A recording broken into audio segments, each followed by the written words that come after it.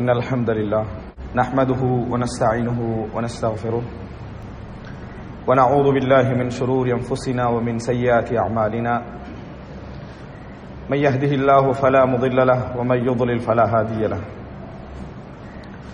وأشهد أن لا إله إلا الله وحده لا شريك له وأشهد أن محمدا عبده ورسوله أما بعد அன்புள்ள சகோதரர்களே, இன்றைய இந்த ஜும்மா பிரசங்கத்திலே திருமண பந்தத்துக்கு பின் பெற்றோர்களுடனான தொடர்பு என்கின்ற தலைப்பில் ஒரு சில முக்கியமான செய்திகளை உங்களுக்கு மத்தியிலே ஞாபகப்படுத்தலாம் என்று நினைக்கின்றேன். அன்புள்ள சகோதரர்களே, இஸ்லாம் மிகவும் வலியுறுத்தி சொன்ன சிறந்த உறவு முறைகளில் ஒன்றுதான் பெற்றோர்களோடு உறவை பேணல் என்பது. குறிப்பாக இஸ்லாம் உறவுகளோடு சேர்ந்து வாழ்ந்தல் என்பதையும் உறவுகளோடு இணைந்து வாழ்ந்தல் என்பதையும் மிகவும் வலியுறுத்தி சொல்கின்ற ஒரு மார்க்கம் என்பதை நாம் எல்லாம் அறிந்து வைத்திருக்கிறோம். அந்தந்த உறவுகளுக்கு செய்ய வேண்டிய கடமை, அவர்களோடு நாம் எப்படி நடந்து கொள்ள வேண்டும், எப்படியெல்லாம் விட்டுக் கொடுத்து வாழ வேண்டும் என்பதெல்லாம் இந்த இஸ்லாமிய சமுதாயத்தில் காலாகாலத்திற்கு பிரச்சாரம் செய்யப்படுகின்ற ஒரு விஷயம். ஆனாலும் கூட சில பிரச்சனைகளை, சில சிக்கல்களை ஆராய்ந்து தீர்வாக சொல்லப்படாமல் இருப்பதனால் அந்த சிக்கல்கள் அப்படியே ஒவ்வொரு காலத்திலும் மரபாக்கம் செய்யப்படுகின்ற ஒரு நிலையை நாம் என்ன செய்கிறோம் பார்க்கிறோம். இந்த சமுதாயத்திலே அது அப்படியே ஊன்றிவிடக்கூடிய ஒரு நிலையை நாம் என்ன செய்கிறோம் பார்க்கிறோம். இந்த அடிப்படையில் சில உறவு முறைகளை பற்றி பேசுகிற நேரத்தில் ஒரு சில விஷயங்களை தனித்து எடுத்து கொஞ்சம் விலாவாரியாக அந்த பிரச்சனைகளை சுட்டிக்காட்டி பேச வேண்டிய ஒரு தேவை ஏற்படுகிறது. ஏனென்றால் உறவு சம்பந்தமாகவோ பெற்றோர்கள் சம்பந்தமாகவோ தேடுகிற நேரத்தில் அதுபோன்ற தலைப்புகள், உள் பிரச்சனைகளை, உள்ளே உள்ள சிக்கல்களை ஆராய்ந்து பேசக்கூடிய எழுத்துக்கள், பேச்சுக்கள் மிகவும் குறைவாக இருப்பதுதான் இதற்கான காரணம். அதில் ஒன்றுதான் திருமண பந்தம் என்பது ஏற்பட்ட பின்னால் ஏற்படக்கூடிய பெற்றவர்களுக்கும் அல்லது நாங்கள் பிறந்தகத்துக்கும், நாங்கள் எங்கே பிறந்து வாழ்ந்தோமோ அந்த உறவுகளுக்கும் ஏற்படக்கூடிய இடைவெளி. அது மனைவி பக்கத்தாலும் இருக்கலாம், கணவன் பக்கத்தாலும் இருக்கலாம். இந்த தலைப்பை பேசுகிற நேரத்தில் சில பொழுது ஆண்களுடைய சிந்தனை எப்படி இருக்கும் என்று சொன்னால், தனது குடும்பத்தை பற்றி பேசுவது போன்ற ஒரு சிந்தனை இருக்கும். இரண்டு குடும்பத்தையும் திருமண பந்தத்தில் இணைந்த பின்னால் அவர்கள் எங்கே பிறந்தார்களோ, எங்கே வளர்ந்தார்களோ, எங்கே அவர்கள் உறவாடினார்களோ அந்த பெற்றோர்கள், அந்த உறவுகளுக்கும் இவர்களுக்கும் இடையிலான அந்த தொடர்பில் ஏற்படக்கூடிய சிக்கல்கள், விரிசல்கள் அல்லது இன்னும் தலையிடல்கள், இப்படி என்று சொல்லி பல விஷயங்கள் இருக்கின்றன. அதிலே பெரும்பாலும் பேசப்படக்கூடிய ஒரு விஷயம் மாமி மருமகள் பிரச்சனை என்பதுதான் கூடுதலாக பேசப்படக்கூடிய ஒரு விஷயம். இது அல்லாமல் வேறு தலைப்புகள் கூடுதலாக பேசப்படுவதில்லை என்பதை நாங்கள் பார்க்கிறோம். எனவே இந்த ஜும்மா பிரசங்கத்திலே மிக சுருக்கமாக ஒரு 4-5 விஷயங்களை, இது சம்பந்தமாக உள்ள 4-5 விஷயங்களை நான் இந்த இடத்திலே சுட்டி காட்டலாம் என்று நினைக்கிறேன். அதற்கு முன்னால் அடிப்படையிலே நாம் ஒரு விஷயத்தை தெரிந்து கொள்ள வேண்டும்.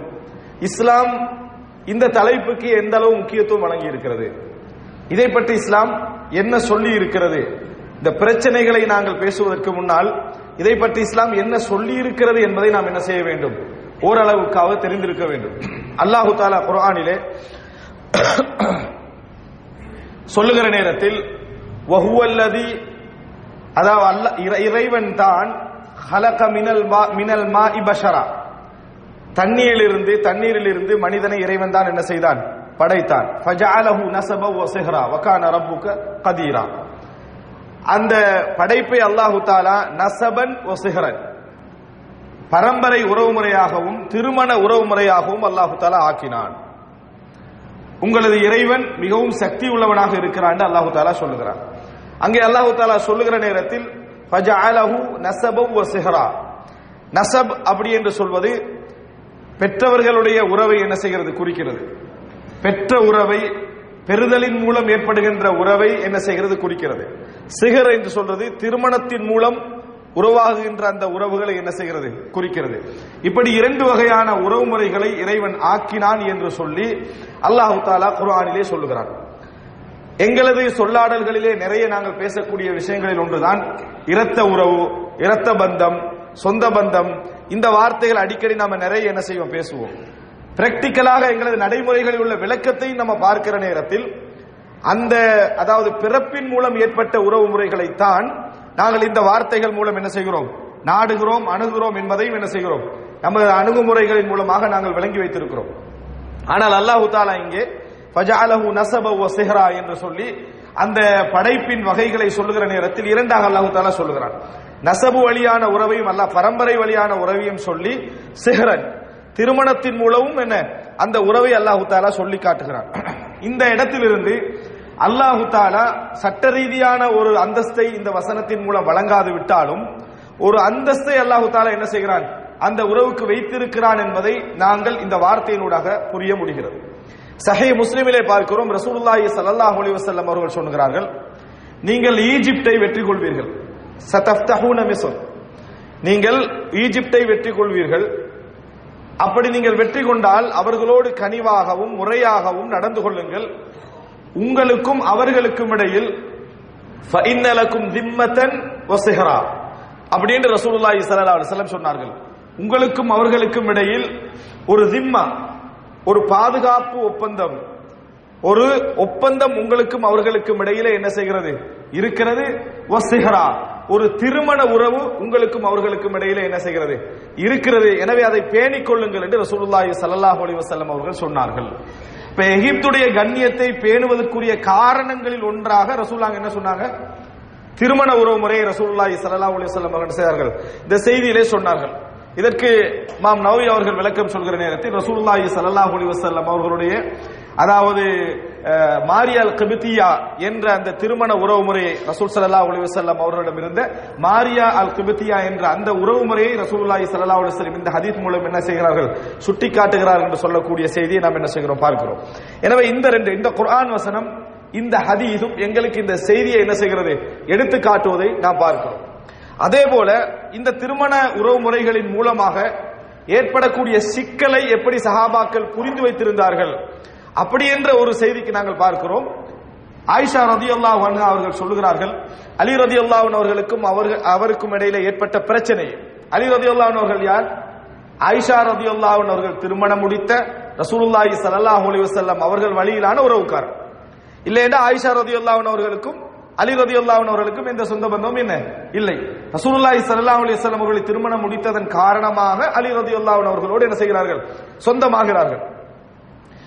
ஆனால் பொதுவாகவே இந்த திருமண முறையில் ஒரு சின்ன பிரச்சனை என்ன செய்கிறது, திருமண முறையின் பின்னால் அந்த பந்தத்துக்கு இடையில் ஒரு பிரச்சனைகள் உருவாகுவது இயல்பானது என்பதை என்ற ஒரு பிரச்சனையை புரிந்திருப்பது இருக்கிறதே, அது பிரச்சனையில அறவாசி விஷயத்தை இல்லாமக்கிறது.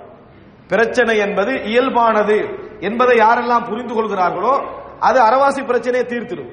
இதெல்லாம் பிரச்சனை ஆகணுமா என்று நினைக்கக்கூடியவருக்கு தான் அது ஃபுல் பிரச்சனையான செய்யும் இருக்கும். இந்த பிரச்சனை இதில் இயல்பானது அப்படின்னு ஒருத்தர் விளங்கிட்டாருன்னு வைங்களேன், அவருடைய இயல்பு என்ன நிலை இருக்கும், அந்த பிரச்சனையை எக்ஸெப்ட் பண்ணக்கூடிய ஒரு மனநிலையில் இருக்கும். அதை அவர்கள் புரிந்து வைத்திருந்தார்கள் என்பதற்கான ஆதாரம் என்ன என்று சொன்னால், ஆயிஷா ரலியல்லாஹு அன்ஹா அவர்கள் இந்த யுத்தங்களுக்கெல்லாம் பின்னால் அலி ரலியல்லாஹு அன்ஹு அவர்கள் ஆயிஷா ரலியல்லாஹு அன்ஹா அவர்களை கௌரவப்படுத்தி அனுப்புகிற நேரத்தில் அதாவது முன்னால் உள்ள தனது உறவுக்காரர்களுக்கு சொல்கிறார்கள், யா புனே, எனது அருமை மகனே, எனக்கும் அதாவது அலி ரலியல்லாஹு அன்ஹு அவர்களுக்கும் இடையிலே உள்ள பிரச்சனை இருக்கிறது. எனக்கும் அலி ரலியல்லாஹு அன்னமா கான பைனி வ பைன அலி மின் அதா ஃபீ கிதம், கடை ஆரம்ப காலத்திலே ஏற்பட்ட பிரச்சனை இருக்கிறது. இதெல்லாம் எப்படிப்பட்ட பிரச்சனை தெரியுமா, மா யகூனு பைனல் அக்ரிபாஇ வல் அஹ்மா, அதாவது திருமணத்தின் மூலம் கணவன் வழி சொந்தக்காரர்களுக்கும் அந்த மனைவிக்கும் என்ன பிரச்சனைகள் ஏற்படுமோ அந்த பிரச்சனை தான் எனக்கும் அலி ரலியல்லாஹு அன்ஹு அவர்களுக்கும் இடையில் இயல்பாக இருந்ததே தவிர வேற எந்த பிரச்சனையும் எனக்கு என்ன செய்யவில்லை, இருக்கவில்லை என்று சொன்னார்கள். இந்த வசனத்தை நாம் என்ன புரிந்து கொள்கிறோம், திருமணத்தின் மூலம் மனைவிக்கும் கணவனுடைய குடும்பத்துக்கும் இடையில் எப்படி இயல்பான சில பிரச்சனைகள் இருக்குமோ அந்த பிரச்சனை தான் எனக்கும் அலி ரலியல்லாஹு அன்ஹு அவர்களுக்கும் இடையிலே இருந்ததே தவிர வேற எதுவும் இருக்கவில்லை என்று ஆயிஷா ரலியல்லாஹு அன்ஹா அவர்கள் சொல்கிறார்கள். இந்த பிரச்சனை, இந்த சிக்கல் இயல்பாக என்ன செய்யும், ஏற்படும் என்பதை இந்த செய்தி என்ன செய்கிறது, சொல்லி காட்டுகிறது. இந்த செய்திகளை நான் சொன்னதற்கான காரணம், இஸ்லாம் திருமண உறவு முறைமை என்பதற்கு ஒரு அந்தஸ்து என்ன செய்கிறது, வழங்கி இருக்கிறது. வெறுமனே கணவன் மனைவி என்ற உறவை மட்டும் எடுத்துக்கொண்டு மற்றவைகளை எல்லாம் புறக்கணித்தல் என்பது மனைவியின் தரப்பிலிருந்தும் ஏற்படக்கூடாது, கணவன் தரப்பிலிருந்தும் என்ன செய்யக்கூடாது, ஏற்படக்கூடாது. எப்படி நம்ம சிலத்துல் அர்ஹாம் இரத்த உறவுகளை பேணி நடத்தல், அக்ரிபா உறவினர்களை பேணி நடத்தல் என்ற வார்த்தைகளை எல்லாம் இஸ்லாம் சொல்கிறதோ, அதே போல முசாஹரா திருமண உறவு முறை, இந்த வார்த்தைக்கு சொல்வார்கள் முசாஹரா என்று சொன்னால் திருமண உறவின் மூலம் ஏற்படக்கூடிய உறவுகள். இதற்கும் இஸ்லாம் ஒரு பெரிய ஒரு அந்தஸ்து என்ன செய்கிறது, வழங்கி இருக்கிறது. அந்த பிரச்சனையுடைய இயல்பை இஸ்லாம் புரிந்திருக்கிறது என்பதற்கான செய்திகள் தான் இந்த ஒரு சில செய்திகள். இன்னும் நிறைய செய்திகள் என்ன செய்கின்றன, இருக்கின்றன. இந்த ஒரு சில செய்திகள் எங்களுக்கு காட்டுகிறது. எனவே திருமண உறவு முறைமை என்பது இஸ்லாம் ஒரு அந்தஸ்து வழங்கிய ஒரு உறவு முறைமை. திருமணம் முடித்து விட்டோம், கணவன் மனைவி என்ற அடிப்படையில் எங்கள் ரெண்டு பேருக்கு இடையில உறவு உண்டே தவிர வேற எந்த விதமான உறவும் என் குடும்பத்துக்கும் உன் குடும்பத்துக்கும் இல்லை, அல்லது என்று கணவன் சொல்வதோ அல்லது மனைவி உங்கள் குடும்பத்துக்கு என் குடும்பத்துக்கு என்ன இல்லை என்று சொல்வதோ என்பது இஸ்லாமிய பாரம்பரியம், இஸ்லாமிய பண்பாட்டின் பின்னணியில் விளைந்த ஒரு அம்சம் கிடையாது என்பதை நாங்கள் புரிந்து கொள்ள வேண்டும். இது ஆரம்பமாக.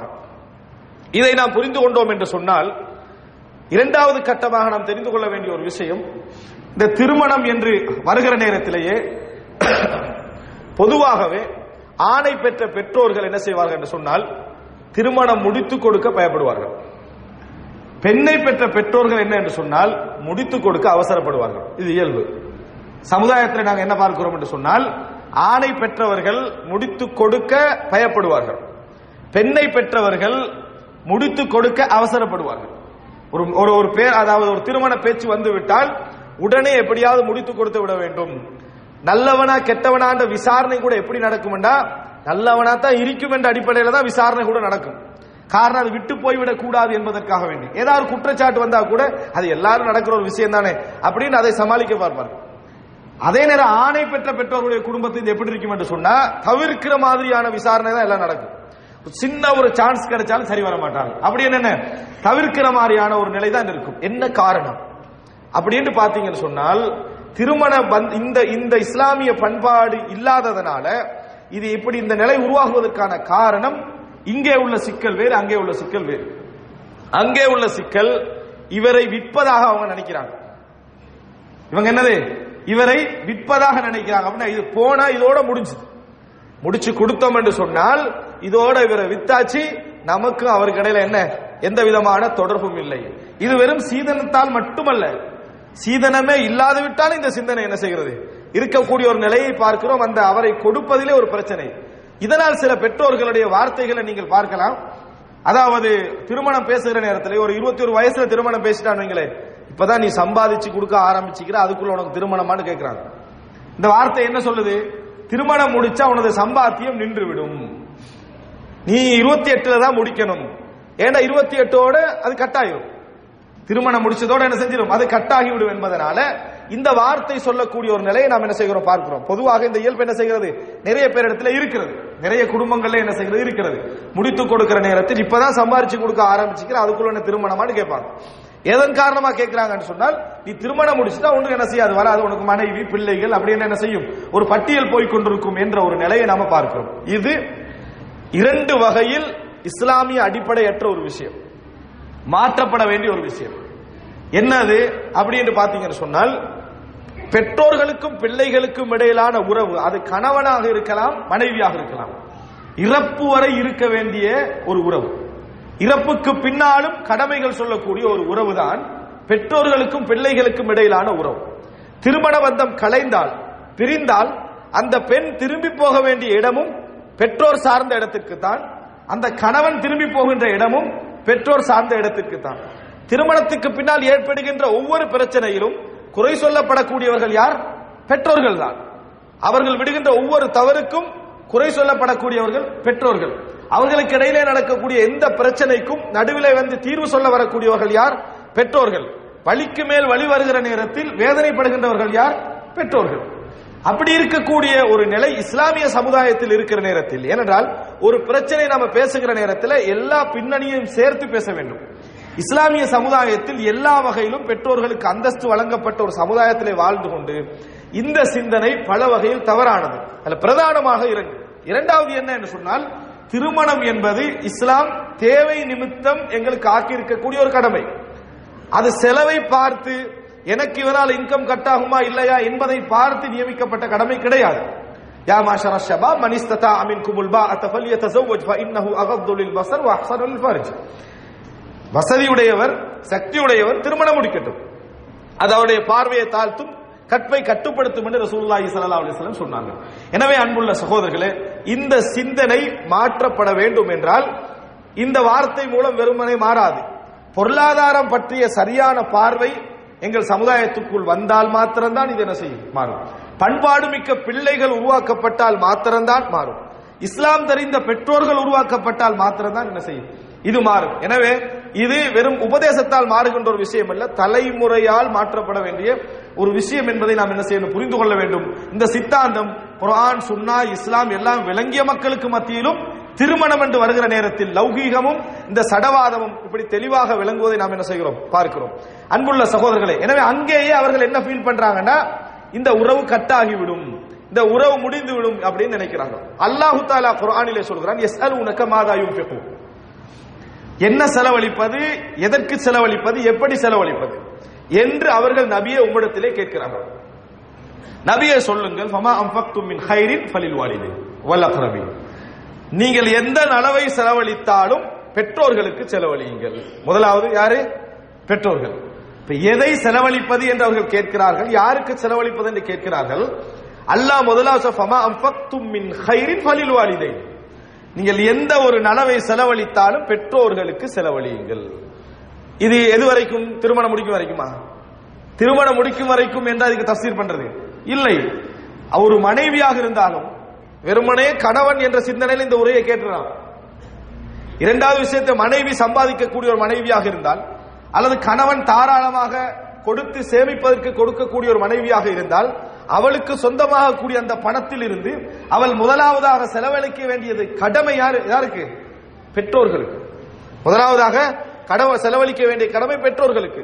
ஒரு பெண் தன்னிடத்திலே கிடைக்கக்கூடிய ஒரு 5000 பணத்தை எடுத்து 3000 தன் தாய் தந்தைக்கு கொடுக்கிற நேரத்தில் எந்த உரிமையும் கிடையாது அந்த கணவனுக்கு. நீ எதற்கு எப்படி கொடுக்கலாம், தாய் தந்தைக்கு பிள்ளைக்கு இப்படி ஒரு தேவை இருக்கிற நேரத்தை நீ எப்படி கொடுக்கலாம் கேட்க முடியாது. மமா அன்ஃபக்தும் மின் கைரின் ஃபலில் வாலிதைன், நீ பெற்றோர்களுக்கு தான் கொடுக்க வேண்டும் என்று முதல் கடமையாக அல்லாஹ் தஆலா என்ன செய்கிறான், சொல்லுகிறான்.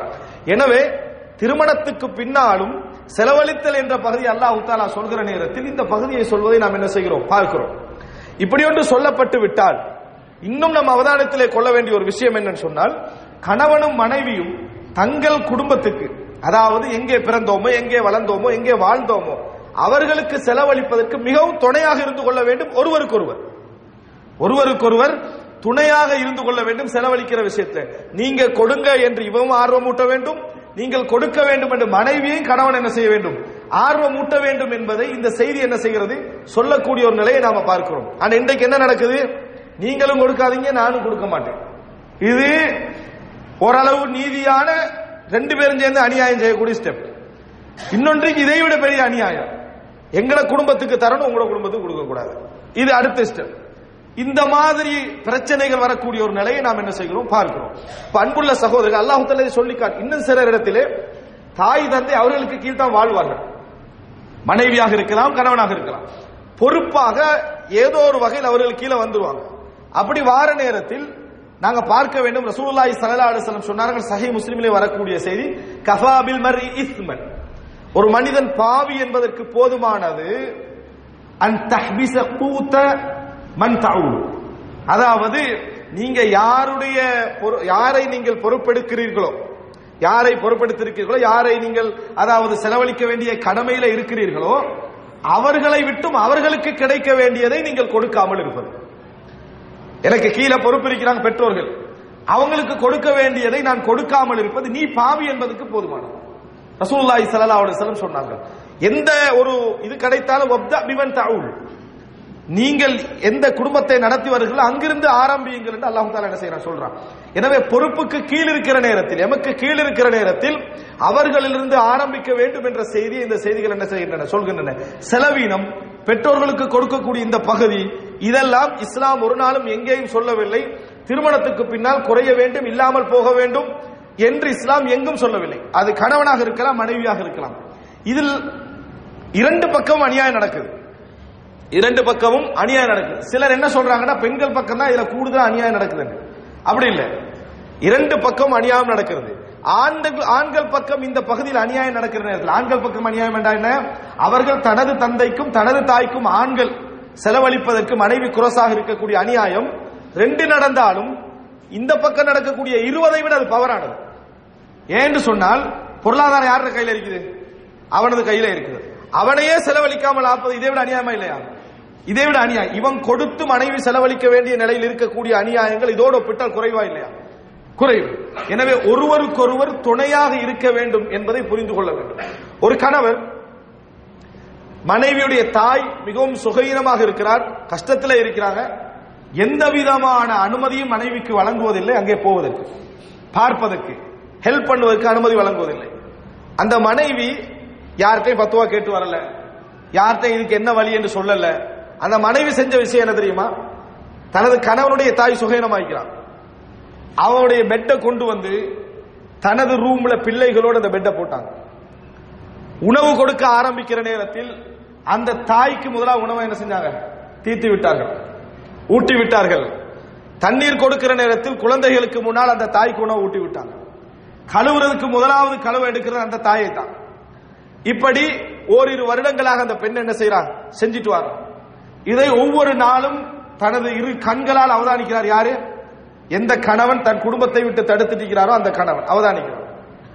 ஒரு நாள் இந்த கணவன் என்ன சொல்றார் என்று சொன்னால், என் தாயை நீ எப்படி பார்த்துட்டு இருக்கிறாயோ அதே மாதிரி உனது தாயையும் இந்த வீட்டில் வச்சு பார்க்கணும்னு ஆசைப்படுறேன், அதே மாதிரி உன் தாயையும் இதே வீட்டில் வைத்து பார்க்க வேண்டும் என்று ஆசைப்படுகிறேன் சொன்னார்.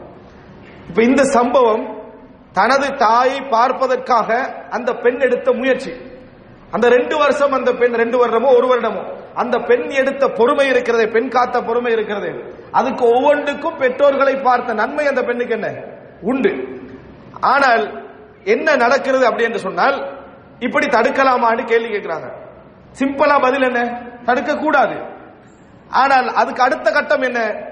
மார்க்கம் எல்லோரையும் மாற்ற வேண்டும் என்று சொன்னால் அவர் உள்ளத்திலே பண்பாடு இருக்க வேண்டும். குடும்பம் உடைஞ்சு என்ன செய்து இரண்டா போகுது.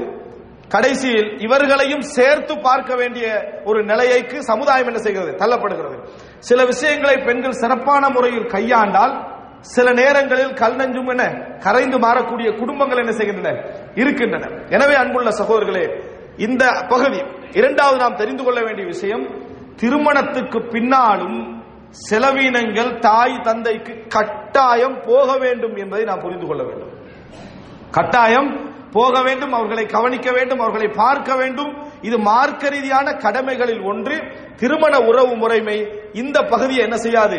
உடைக்காது, குறைக்காது. இதுதான் இஸ்லாத்துடைய பண்பாடு என்பதை நாங்கள் புரிந்து கொள்ள வேண்டும். அன்புள்ள சகோதரர்களே, மூன்றாவது விஷயம், இந்த திருமண விஷயத்திலே திருமண உறவு என்ற இந்த பந்தம் ஏற்பட்ட பின்னால் ஏற்படக்கூடிய பிரச்சனைகள், இன்னொரு பிரச்சனை என்ன அப்படி என்று சொன்னால் உரிமை பிரச்சனை.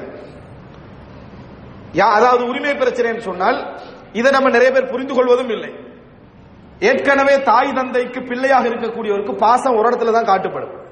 திருமணம் என்று வந்துட்டா அந்த போட்டிக்கு போல பாசம் காட்டுவது இந்த பக்கத்துல கணவன், அந்த பக்கத்துல மனைவி இருப்பாங்க. இதனால என்ன அங்க ஏற்படுகிறது என்று சொன்னால், மைனிக்கும் மனைவிக்கு இடையில பிரச்சனை, மாமிக்கும் இவங்களுக்கு இடையில பிரச்சனை. இந்த பிரச்சனையை கணவன் கையாளுறது எப்படி தெரியுமா? நீதிமன்றத்தில் நீதிபதி அவர் நடுவுல நீதிபதியாக நின்று இந்த பக்கம் தவறு, அந்த பக்கம் சரி, இப்படி என்று தீர்ப்பு வழங்கின உடனே எப்பயும் நீதிபதி பகைவரா மாறுவாரா இல்லையா? உலகத்தில் எவன் நீதி வழங்கினா ஒருத்தனுக்கு பகைவனா தான் இருப்பான், அது சந்தேகமே இல்லை. குடும்பத்துல நீதிபதி விளையாட்டை நீங்க செஞ்சீங்கன்னு சொன்னா நீங்க 2 பேர்த்தையும் பகைவராகுவீங்க. நீங்க ஏன்டா வழக்கு ஒன்றல்லையே, 100 வழக்கு வரும். 50 வழக்குல இங்க நிப்பீங்க, 50 வழக்குல அங்க நிப்பீங்க. நீங்க 2 பேர்ட்ட யாரு எதிரி? இப்ப குடும்பத்துல என்ன பேர் உங்களுக்கு? இவன் நடுநிலையாவே இல்லை, இவன் எல்லாம் அதாவது பொன்னாட்டி பக்கம் சாஞ்சிட்டான்னு சொல்லி தாய் தந்தையால பேர் எடுப்பீங்க. அங்க சரி, அங்கேயா ஆறுதல் கிடைக்குது, அங்க போங்க, எல்லாம் உமா பக்கம் தான் இவன் என்ன செய்யறான், சாயிறாங்க. அவங்களுக்கு 50 தீர்ப்பு ஞாபகம் வரும், இவங்களுக்கு 50 தீர்ப்பு என்ன செய்யும், ஞாபகம் வரும். ஆனால் இந்த இந்த இந்த உளவியலை நீங்கள் புரிந்து கொள்ளுங்க. இந்த செய்தியை பாருங்க. ஆயிஷா ரலியல்லாஹு அன்ஹாவுடைய அந்த செய்தி, அந்த வழக்கு பிரச்சனை இருக்கிறது எது, விபச்சாரம் குற்றச்சாட்டு வந்து ஆயிஷா ரலியல்லாஹு அன்ஹா அவர்களுக்கு அந்த குற்றச்சாட்டு வருகிறது. வந்த நேரத்தில் ஆயிஷா ரலியல்லாஹு அன்ஹா கண்ணீர் வடித்து அழுது கொண்டே இருக்கிறார்கள், கண்ணீர் வடித்து அழுது கொண்டிருக்கிறாங்க. ரசூலுல்லாஹ் வந்து ஆயிஷாட்ட ஒரு வார்த்தை சொல்றாங்க, இதுல என்ன பிழைன்னு சொல்லுங்க. என்ன சொல்றாங்க, ஆயிஷாவே நீங்க தவறு செஞ்சிருந்தீங்கன்னா ஏற்றுக்குங்க, அல்லாஹு தஆலா என்ன பாவ மன்னிப்பு கேட்டால் மன்னிப்பான். நீங்க சரி செஞ்சீங்க, சரியா தான் இருந்தீங்கன்னு சொன்னா அல்லாஹ் உங்களை பாதுகாப்பான். ரசூலுல்லாஹ் சொன்னது சரியா பிள்ளையா? சரியான வார்த்தை. இந்த வார்த்தையை சொன்ன உடனே ஆயிஷா ரலியல்லாஹு அன்ஹா அவர்கள் கண்ணீர் அதிகரிக்கிறது, கண்ணீர் அதிகரித்து வழிந்து ஓடுகிறது. எப்படி சொல்றாங்கன்னு சொன்னால், வழிகின்ற கண்ணீருடைய ஓட்டத்தை நான் உணராத அளவுக்கு எனக்கு கண்ணீர் வடிச்சு ரசூலுல்லாஹ் இதை சொன்ன உடனே ரசூல் ஸல்லல்லாஹு அலைஹி வஸல்லம் அவங்க நாங்க சொல்ற மாதிரி நீதியான ஒரு வார்த்தையை தான் ரசூலுல்லாஹ் சொன்னாங்க.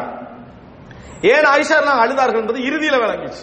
என்ன இறுதியிலடா, அதாவது மறுபடி ஆயிஷா ரலியல்லாஹு அன்ஹாவை தூய்மைப்படுத்தி அல்லாஹ் குர்ஆன் வசனம் இறக்கிய நேரத்தில் தாயும் தந்தையும் சொல்றாங்க, ரசூலுல்லாஹ்வுக்கு நன்றி சொல்லுங்க, தேங்க்ஸ் பண்ணுங்க அப்படின்னு சொல்றாங்க. ஏன் இந்த தூய்மைக்கு ரசூலுல்லாஹ் தான் காரணம். ஆயிஷா என்ன சொன்னாங்க, இவருக்கு நான் ஏன் நன்றி சொல்லணும்னு கேட்டாங்க.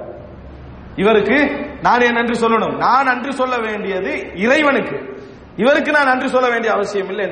அப்படி என்னதான் ரசூலுல்லாஹ் செஞ்சாங்க? ஆயிஷா அவங்களுக்கு அவதூறு படுத்தினாங்களா, நம்பினாங்களா, அல்லது பேசினாங்களா, ஏதாவது சொன்னா? ஒன்றுமே சொல்லல. இதுதான் நம்மளோட குடும்பத்தில் உள்ள பிரச்சனைகள். யோசிச்சு பாருங்க, என்னடா பிரச்சனைன்னு தெரியாம இருக்கிறதா பிரச்சனை. ஒரு பிரச்சனையும் இல்லை, எப்படி இது பிரச்சனை ஆயிடுச்சுன்னு தெரியாது. இந்த இடத்துல நீங்க தெரிஞ்சு கொள்ள வேண்டிய விஷயம் என்னென்றால், எப்பொழுதும் திருமண பந்தத்துக்கு பின்னால் வரக்கூடிய உறவு முறையில் ஏற்படுற பிரச்சனை வந்து சரிப்பிலே இல்லை, நீ எந்த பக்கம், நீ எந்த பக்கம் என்ற பிரச்சனை தான். எந்த மனசை புரிஞ்சு நீ நடக்கிறியா இல்லையா, சரியா பிழையா என்றதெல்லாம் அவங்களுக்கும் தெரியும். நீ யார் பக்கம் நிக்கிறா என்கின்ற அந்த பகுதியில் தான் பிரச்சனை அதிகரிக்கிறது. இதை விளங்காம நாங்க நீதி வழங்கிட்டு இருக்கிறது, இதை விளங்காம அது அவங்களுக்கே தெரியும் எது சரிப்பில்லை என்று சொல்லி. நீங்க தாயிடத்தில் ஒரு வார்த்தையை சொல்ற நேரத்தை தாய் முதல்ல அவங்கள்ட்ட கேட்கிற கேள்வி என்ன, எவ்வளவு வளர்த்த பிறகு நீ பேசுற பேச்சாடு தான் கேட்பாங்க, சரிப்பில்லையில அவங்க கேட்கறது இல்லை. அதே போல மனைவியும் என்ன, உங்களுக்கு உங்களோட பெற்றோர்கள் தானே பெஸ்ட் அப்படின்றது. நடுவில் அகப்படுறது யாரு, இவர்தான். அப்ப இந்த இடத்துல ஆயிஷா ரலியல்லாஹு அன்ஹா விரும்பியது என்ன தெரியுமா, ரசூலுல்லாஹ் வந்து ஆயிஷாவே நீங்க ஒரு நாள் இப்படி செஞ்சிக்க மாட்டீங்கன்னு எனக்கு தெரியும், பொறுத்துக்கங்க, கொஞ்ச காலத்துல அல்லாஹ் குர்ஆன் வசனம் இறக்குவான். இதத்தான் ஆயிஷா எதிர்பார்க்க. ரசூலுல்லாஹ் சொன்னது, நீங்க தவறு செஞ்சிருந்தா அல்லாஹ் தஆலா மன்னிப்பான், நீங்க சரியா இருந்தீங்கன்னா அல்லாஹ் தூய்மைப்படுத்துவார். இது எல்லாரும் சொல்லலாம், ரசூலுல்லாஹ் மட்டுமா சொல்லலாம்? இதை எல்லாருமே என்ன செய்யலாம், சொல்லலாம். அதையே ரசூலுல்லாஹ்களும் சொல்லிட்டு போனா இவர் எந்த பக்கம் அல்ல, இவர் என் பக்கம் அல்ல என்பது உண்மையிலே ரசூல் ஸல்லல்லாஹு அலைஹி வஸல்லம் அந்த இடத்துல சொன்ன வார்த்தை சரியானது. ஆனா ரசூலுல்லாஹ் அப்படித்தான் சொல்லி ஆக வேண்டும். ஆனா நாங்க மகாமுன் நுபுவால இல்ல, நபித்துவத்துடைய நிலையில நாங்க இல்லை. எனவே நாங்க என்ன செய்யலாம்னா, முதலாவது கல்புக்கு என்ன செய்ய வேண்டும், எப்பொழுதும் இந்த உறவு பிரச்சனைகளை முதலாவது நம்ம செய்ய வேண்டிய வேலை கல்புக்கு ஒத்தடம் கொடுக்கணும். எந்த ஒரு பிரச்சனை வந்தாலும் முதலாவது நீதி வழங்குற வேலைக்கு போகாம கல்புக்கு ஒத்தடம் கொடுக்கிறது. கல்புக்கு ஒத்தடம் அதுதான் எல்லாரும் எல்லார்ட்டையும் எதிர்பார்க்கிறது. முதலாவது வச்சு என்ன, நீ தவறு செஞ்சாலும் சரி என்னிடத்துலதான் நீ தவறு செஞ்சுக்கிற, எதையும் நீ யோசிக்காத, எதையுமே என்ன செய்யாத, யோசிக்காத. இந்த மாதிரியான வார்த்தைகளுக்கு ஒரு ஒத்தடம் கொடுத்து, என்றைக்கு நான் தான் உனக்கு பாதுகாப்பு வரேன், இந்த பிரச்சனை நான் சால்வ் பண்றேன் என்று என் கணவன் என் தவறைத்தான் சுட்டி காட்டுகிறார் என்று விளங்குகிற அமைப்பிலும், அதே நேரம் நீ தவறு செய்தா என்று சொல்லாத அமைப்பிலும். ஏன்னா பெரிய பிரச்சனைகள் எல்லாம் வாருது, ஒழுக்க பிரச்சனை அந்த பிரச்சனை பெருசா சுட்டி காட்டணும். அப்படி இல்லாத பிரச்சனைகளில் இந்த மாதிரி நடந்து கொள்றதுல எந்த விதமான குற்றமும் கிடையாது. பொய் சொல்லக்கூடாது என்ற இடத்துல எல்லாம் பொய் சொல்றது, இங்க பொய் சொல்லலாம் இஸ்லாம் சொல்லி அங்க உண்மை மட்டும்தான் சொல்றது. எப்படி கணவனுக்கு அதாவது குடும்ப சமாதானம் ஏற்படுத்தி வைக்க பொய் சொல்லலாம் இஸ்லாம் சொல்லி, அங்க நேர்மையா நடந்து கொள்றது, நான் உண்மைதான் இன்றைக்கு பேசுவேன்ன்றது. ஆனா சந்தைக்கு போய் பிசினஸ்ல ஈடுபட்ட எல்லாமே பொய் சொல்றது, அங்க உண்மை தான் சொல்லணும், பொய் சொல்லக்கூடாது. இங்க பொய் சொல்லியா சமாதானப்படுத்தல, இங்க உண்மையா நடந்து கொள்றது. நடக்குதா இல்லையா? எனவே மூன்றாவது நம்ம தெரிந்து கொள்ள வேண்டிய விஷயம், திருமண பந்தம் என்கின்ற உறவு ஏற்பட்ட பின்னால் ஏற்படக்கூடிய போராட்டமே என்ன போராட்டம்னா, நீ எந்த பக்கம் என்றது. உங்களுடைய பதிலே எதற்காக இருக்கேன்னு சொன்னா, நான் ரெண்டு பேர் பக்கம் என்றதை ரெண்டு பேருக்கு முன்கால சொல்லாம அவரவர்களிடத்தில் என்ன செய்ய வேண்டும், செயல்முறையில நீங்க உணர்த்தினீங்க என்று சொன்னால் சிறந்த ஒரு நிர்வாகத்தை செய்து விடலாம். முஆவியா ரலியல்லாஹு அன்ஹு அவர்களை பற்றி சொல்வார்கள், முஆவியா யாரோடு இருந்தாலும் அவர் நினைப்பார், முஆவியா எனக்கு மிகவும் நெருக்கமானவர் நினைப்பார். இது அவருடைய நிர்வாகம், நயவஞ்சகம் அல்ல. மாற்றமாக சிறந்த முறையில் ஒரு பிரச்சனையை கையாள்வதற்கு உறவு முறையில இது மிக பிரதானம் என்பதை நாங்கள் புரிந்து கொள்ள வேண்டும். எனவே அன்புள்ள சகோதரர்களே, இப்படி இஸ்லாம் சொல்லக்கூடிய செய்திகளில் குடும்ப விழுமியங்களில் என்னென்ன செய்திகள் எல்லாம் விடுபட்டு இருக்கின்றன, ஒரு செய்தியில பல விஷயங்கள், இப்ப ஆயிஷா ரலியல்லாஹு செய்தியில் அவதூறு செய்தி விஷயம் மட்டுமல்ல, அதுல பல விடயங்கள் படிப்பினைக்கு உண்டு. அவைகள் எல்லாம் தேடி எடுத்து எங்கள் குடும்ப பிரச்சனையில இருக்கக்கூடிய சில புண்களுக்கும் சில தவறுகளுக்கும் ஒத்தடங்கெடுக்கக்கூடிய வழியாகவும் வழிகாட்டுதலாகவும் எடுத்து எங்கள் குடும்ப வாழ்க்கையை சீர்திருத்துகின்ற மக்களாக அல்லாஹ் தஆலா எம் அனைவரையும் ஆக்கியல் புரிவானார்.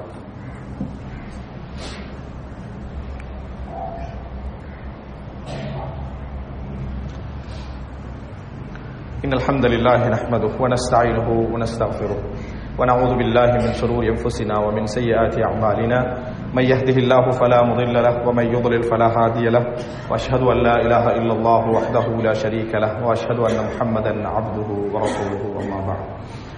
அன்புள்ள சகோதரர்களே, திருமண பந்தத்துக்கு பின்னால் உள்ள எமது பிறந்த இடத்தோடு தொடர்பிலே உள்ள பிரச்சனைகளில் இன்னொன்று என்ன அப்படி என்று சொன்னால், நான்காவது அம்சம் என்ன அப்படி என்று சொன்னால், பெற்றோர்கள் தன் பிள்ளைகளிடத்தில் நடந்து கொள்ளக்கூடிய பிள்ளைகளிடத்திலும் மருமகளிடத்திலும் நடந்து கொள்ளக்கூடிய இரண்டு முக்கியமான செய்திகளை ஒன்றன் பின் ஒன்றாக சுட்டிக்காட்டுகிறது.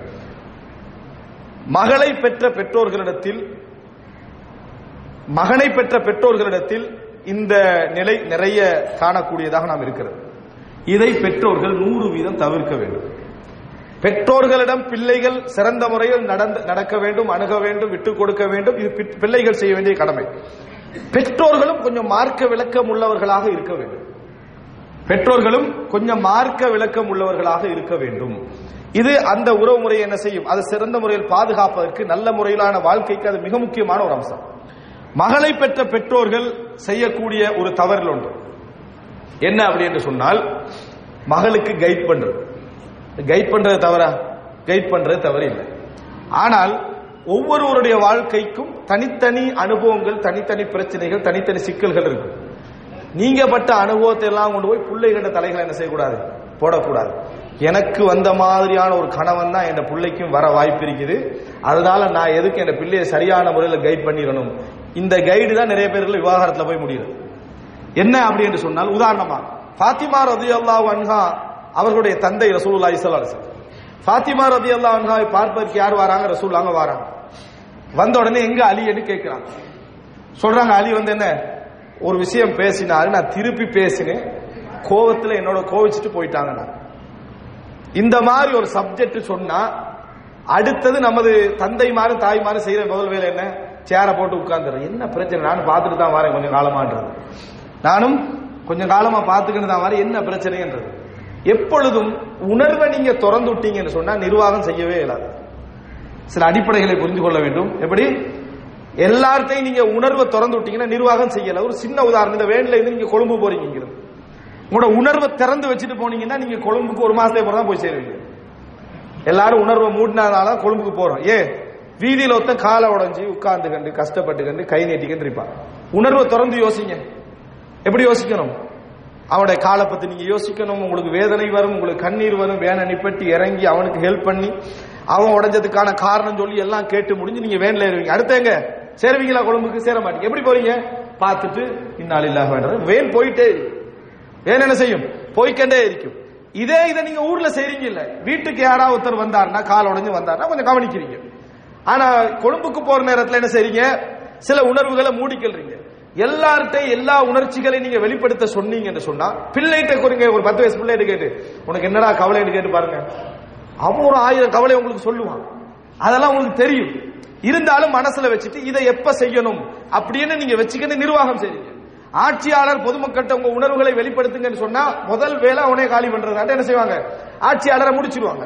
அதனால எல்லா இடங்களிலும் உணர்வுகளுக்கு ஒரு கட்டு இருக்க வேண்டும், உணர்வுகளுக்கு ஒரு வரைய இருக்க வேண்டும். அவர்களுடைய பிரச்சனை அவர்கள் உணர்ந்து நிர்வாகம் சேர்த்து விடணும். உணர்வு நாளைக்கு மாறிடும், அறிவுதான் நிலைக்கும். இது அழுதா நாங்களும் கீழே விழுந்துடுறது, கோவப்பட்டா நாங்க மேலே ஏறிடுறது. இதான் எங்களோட நிர்வாகம், இதான் எங்களது நிர்வாகம். இது சரி வராது. உணர்வுக்கு மதிப்பிருக்கணும், ஆனா உணர்வு தான் எங்களது நிர்வாகம் என்று என்ன செய்யக்கூடாது, என்றைக்கு இருக்கக்கூடாது. இந்த அடிப்படையில் நீங்க பாத்தீங்கன்னு சொன்னால், ரசூல் ஸல்லல்லாஹு உட்கார்ந்து கேட்கலாம், எனது மகள் உங்களுடைய பிரச்சனையா, நீ பிறந்த நாள்ல இருந்தே நான் வாய் அடிச்சதை கண்டதே இல்லையே, இப்படி என்று ரசூலுல்லாஹ் ஒரு வார்த்தை சொன்னு வைங்க, பாத்திமா நிச்சயமா கண்ணீர் போதான் செய்யும். ஏன், ரசூல் ஸல்லல்லாஹு அலைஹி வஸல்லம் மகள் என்ற ஒரு அந்தஸ்து உணர்வு வேற இருக்கு. ரசூலுல்லாஹ் இப்ப எங்கேன்னு கேட்டாங்க. இப்ப எங்கன்னு கேட்கிறாங்க. ரசூல் ஸல்லல்லாஹு அலைஹி வஸல்லம் அவர்கள் அவரை தேடி போறாங்க. எங்க முதலா போறாங்க? பள்ளி வாயிலுக்கு போறாங்க. பள்ளி வாயிலுக்கு ரசூலுல்லாஹ் போறாங்க. அலி எல்லாம் படுத்துக்கிட்டு நிக்கிறாங்க. கும் யா அபா துராப், அபு துராபே எழும்புங்க என்று ரசூல் ஸல்லல்லாஹு அலைஹி வஸல்லம் சொன்னார்களே தவிர அந்த செய்தியில எங்கேயாவது ஒரு இடத்துல ரசூலுல்லாஹ் ஃபாத்திமார்களாட்ட பிரச்சனை விசாரித்ததாகவோ அல்லது அலி ரலியல்லாஹு அன்ஹு இடத்துல பிரச்சனை விசாரித்ததாகவோ எங்கேயுமே என்ன செய்ய முடியல, காண முடியல. ஜா ரஜுலுன் இலன் நபி, ஒரு மனிதர் ரசூலுல்லாஹி ஸல்லல்லாஹு அலைஹி வஸல்லம் இடத்திலே வந்தார்னு ஹதீஸ் வந்துச்சேண்டா விரிவுரையாளர்கள் அந்த ஒரு ரஜுல் யாரு, ஒரு மனிதர் யாரு என்றத விரிவுரையில எப்படியாவது கொண்டு வந்துருவாங்க. இன்னார் சொன்னார், இன்னார் சொற்படி சொல்லப்படுகிறா கொண்டு வருவாங்க. இந்த பிரச்சனையை நீங்க விரிவுரையில போனீங்கன்னா என்ன பிரச்சனைன்னு வரவே என்ன செய்யாது, வராத அளவில் தான் அது முடிந்தது. ரசூலுல்லாஹி ஸல்லல்லாஹு அலைஹி வஸல்லம் அவர்கள் ஆயிஷா ரலியல்லாஹு அன்ஹாலையும் ஒரு பிரச்சனை போகுது. ஆயிஷா எல்லாம் கொஞ்சம் சவுண்ட கூட்டி பேசுறாங்க. அது எங்க கேட்கும், கொஞ்சம் வெளியே கேட்கும். விளங்கிட்டா உடனே சவுண்ட் கூட்டுற பெண்கள் எல்லாம் நானும் ஆயிஷா ஒண்ணு நினைச்சிட கூடாது ரலியல்லாஹு அன்ஹா. அது ஒரு இன்சிடென்ட். விளங்கிட்டா அது நடக்குது. அப்படி இப்ப என்ன செய்யறாங்க, ரசூல் ஸல்லல்லாஹு அலைஹி வஸல்லம் அவங்க அப்படி இருக்கல, அபூபக்கர் ரலியல்லாஹு அன்ஹு அந்த வழியா வராங்க. சவுண்ட் கேக்குது, மகளோட சவுண்ட் சத்தமா பேசுறது கேக்குது. நேரா உள்ளுக்க போனாங்க. அபூபக்கர் போனோன்னு ஒரு அடி விட்டாங்க. யாருக்கு? ஆயிஷா ரலியல்லாஹு அன்ஹா கோவத்துல அடிச்சிட்டாங்க. அடிச்ச உடனேயே அது ஆயிஷா ரலியல்லாஹு அன்ஹா அவர்களுக்கு ரத்தம் வர அளவுக்கு இருந்துச்சு. சாதாரண அடி என்னது, ரத்தம் வர அளவுக்கு இருந்துச்சு. ரசூலுல்லாஹி ஸல்லல்லாஹு அலைஹி வஸல்லம் சொன்னாங்க, எங்களுடைய பிரச்சனையை நீங்க தலையிட வேண்டாம்னா. ரசூல் ஸல்லல்லாஹு அலைஹி வஸல்லம் சொன்னாங்க, எங்களோட பிரச்சனையில நீங்கள் தலையிட வேண்டாம்னுட்டு ரசூல் ஸல்லல்லாஹு அலைஹி வஸல்லம் என்ன ஆயிஷா நாபா சொன்னாங்கடா, நம்ம என்ன சொல்லிப்போம், வாப்பக்கே பொறுக்குது இல்லைன்னு.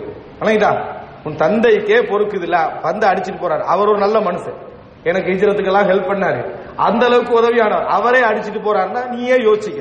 இதுதான் நம்ம செய்ய போறது. இதனாலதான் நம்ம பிரச்சனை அதிகரிப்பது. அதுக்கு அவரும் ஒரு காரணம்.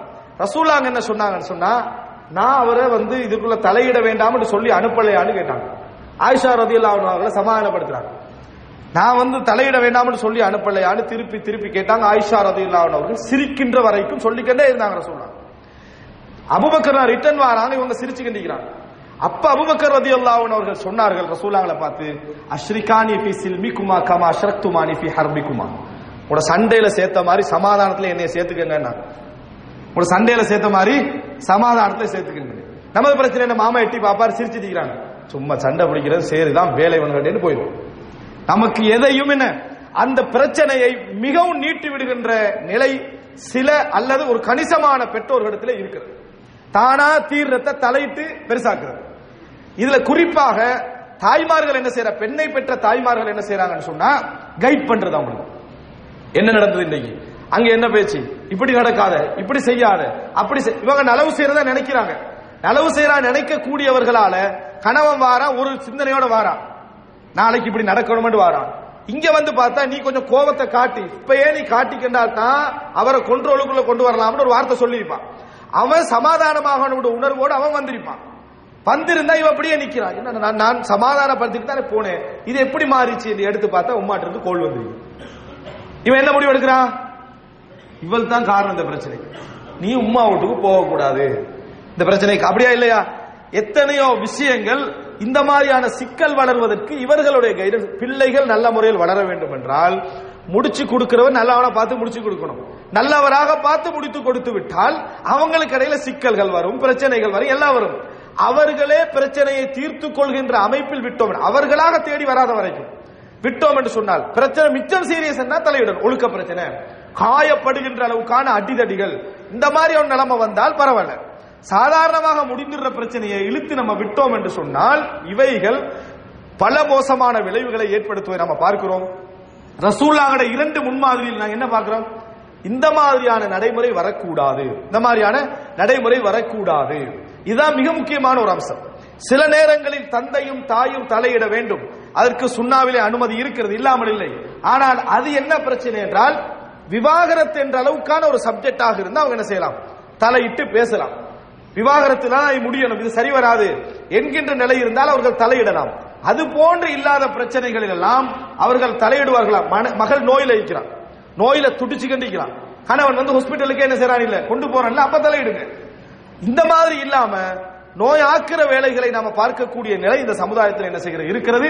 இது மாற வேண்டும். அடுத்ததாக இறுதியாக அன்புள்ள சகோதரர்களே, இதில் இறுதியாக இந்த நேரத்துக்கு அது இறுதியாக இல்லைன்னா நிறைய சப்ஜெக்ட் இதுல இருக்கிறது.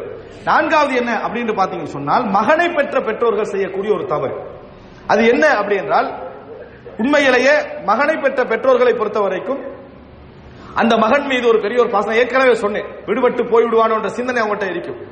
வரக்கூடிய மருமகளை சிறந்த மருமகளாக, பாசம் உள்ள, நேசம் உள்ள, நல்ல அழகான, மார்க்கப்பட்டுள்ள மருமகளா இருக்கும்னு எதிர்பார்க்கிறாங்க.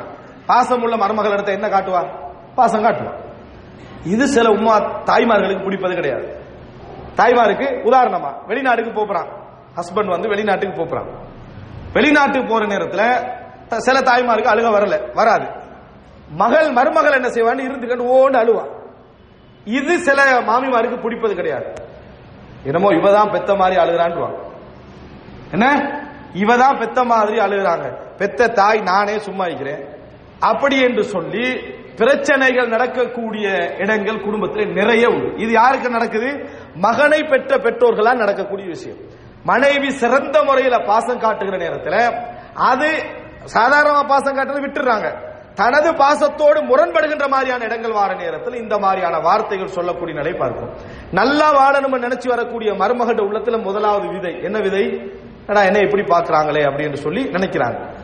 அந்த அவன் வெளியே இருக்கிற நேரத்தில் பெரும்பாலும் தாய்மார்கள், சாப்பிடாத தாய்மார்கள் இருக்கிறாங்க. ஒரு ஆரம்பத்துக்கு சாப்பிட்டு பழகி நல்ல நிர்வாகம் உள்ள தாய்மார்கள் இருக்கிறாங்க.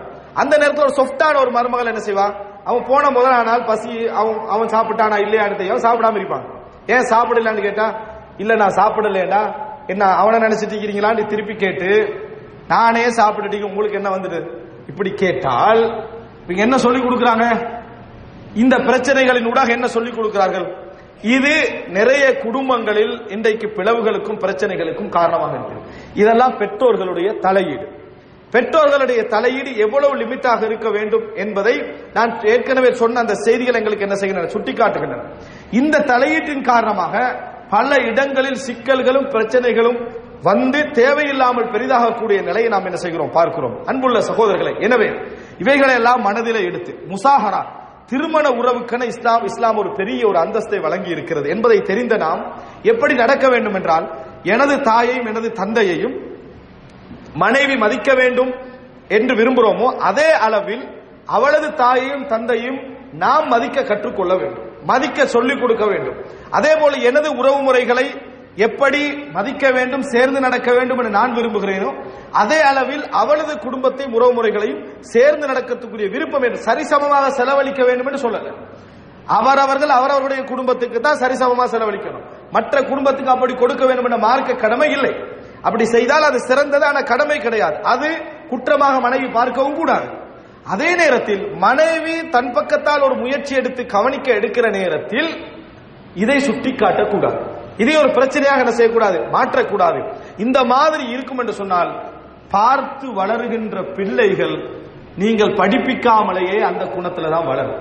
எப்பொழுதும் பிள்ளைகள் நீங்கள் சொல்லிக் கொடுப்பதை படிப்பதை விட நீங்கள் செயலில் காட்டுவதைத்தான் என்ன செய்யும், நிறைய படிக்கும் என்பதை புரிந்து கொள்ள வேண்டும். இரத்த உறவுகளையும் பந்தங்களையும் சொந்தங்களையும் நீங்கள் சேர்ந்து நடக்கக்கூடிய ஒரு நிலையை கண்டால், தமிழ்ல அதுக்கு பந்தம் என்று சொல்வார்கள், அந்த பந்த உறவை நீங்கள் சேர்ந்து நடப்பதை காணுகிற நேரத்தில், மனைவி அந்த மாதிரி சேர சொல்லி தன் கணவனை பழக்குவதை காண்கிற நேரத்தில் வருகின்ற பிள்ளைகள் சிறந்த நல்ல பண்பாடுள்ள இந்த சிந்தனைகளோடு வளர்கின்ற பிள்ளைகளாக இருக்கும். எனவே அன்புள்ள சகோதரர்களே, இந்த உறவு முறை விஷயத்தில் நாம் பேசுகிற நேரத்தில் சொந்தம் என்ற உறவை இஸ்லாம் பேசுவது போல பந்தம் என்ற முசாஹரா என்ற உறவையும் இஸ்லாம் பேசுகிறது. அதில் எங்களுக்குரிய லிமிட் என்ன, எங்களுடைய உரிமைகள் என்ன என்பதெல்லாம் தெரிந்து வாழக்கூடிய மக்களாக அல்லாஹு தஆலா எம் அனைவரையும் ஆக்கி அருள் புரிவானாக. ஹதா மா இன்தி வல் இல்மு இந்தல்லாஹ் வ அகூலு கௌலி ஹாதா வ அஸ்தக்ஃபிருல்லாஹ லீ வ லக்கும்.